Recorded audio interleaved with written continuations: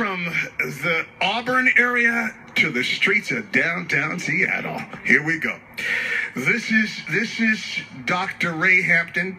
Actually, it's Bishop Hampton. Man, I tell you, if I had another title to give it to you, I'd give it to you. But God has all the accolades for you. Thank God. Now, folks, let me just say this because some of you may be new to watching Praise-a-thon. This man of God has been here again and again and again. He goes to the hard places. I mean, to Skid Row. My wife and I, we love to go downtown Seattle and just kick it, we get some time on the weekend to be able to keep this marriage together for more than 41 years. And so we go downtown Seattle, go and have a little bit of dinner or whatever, and we see you on the streets preaching to the ones that everybody's scared of. And thank God for that. And here you've been taking time to be able to come and talk to us about what God has done in your lives through TBN. Share a little bit, preacher, about what God is doing here. And I believe as people sow, they can see all of the fruit that remains here that you're sowing into. You're getting a return, not just off of TBN souls, 38 million people born again through TBN, but through the ministries that you're supporting like this one right here, when you help him to be able to be encouraged by being here. Just share, my brother. Well, Pastor Don, I'm excited about being here this morning. TBN has literally have been amazing in our ministry. Since 1991, we started on the streets of Everett, Washington, on the corner of Colby and Hewitt.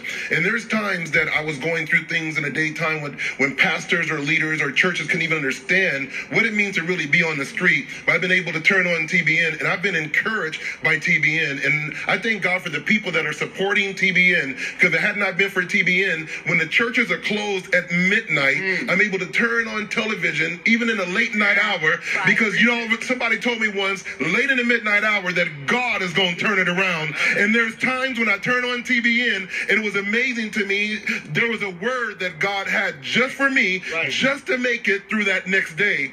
And so by going to the streets, started in Everett in 1991, moving this ministry to Seattle in 1997, I realized that TBN is just a virtual, digital footprint type of ministry. And I began to wonder, what would happen if we came out of our churches and we went out into the field? It's true that they say Washington is one of the most unchurched states. Well, if that's true, everybody's not coming to our church. So I decided to say, God, what do you have for me? And, Pastor Don, if I can just share that dream, it started when I was in Everett, Washington. I was at a church, and I got a call from a man, and he said, I want to hear about your ministry. I'm starting a ministry in Los Angeles, California. And I began to hear about that, and I said, well, I don't got time to go start another church or go start street ministry and all these different things. And there's a guy named Dr. Tim Story. And Tim Story had gave a book that I wrote on evangelism to this guy at the airport. He contacted me in Everett, told me he was starting a ministry in the LA area. And I said, who's this old guy? I don't got really time, I got a dream, I got a vision, I got things to do.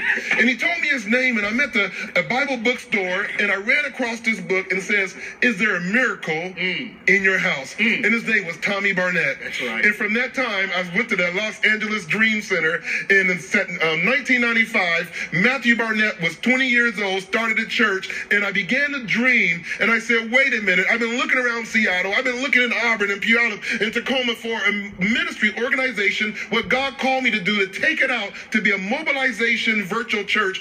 And I stayed with the LA Dream Center for over 2 years, traveled there every month. And I want to say TBN has been amazing. We had what you call the war room with Pastor Tommy and Matthew.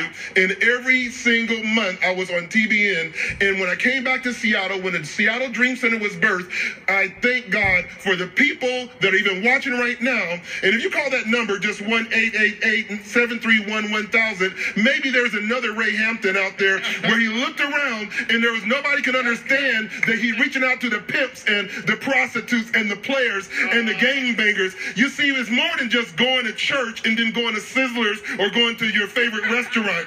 When church get out, you got to get out when you feel like sleeping, and you got to get out to the streets and reach out to people. But you might not can't find anybody that's doing what God's called you to do. But you know what? Maybe he's called you to be a trendsetter and not a pace setter.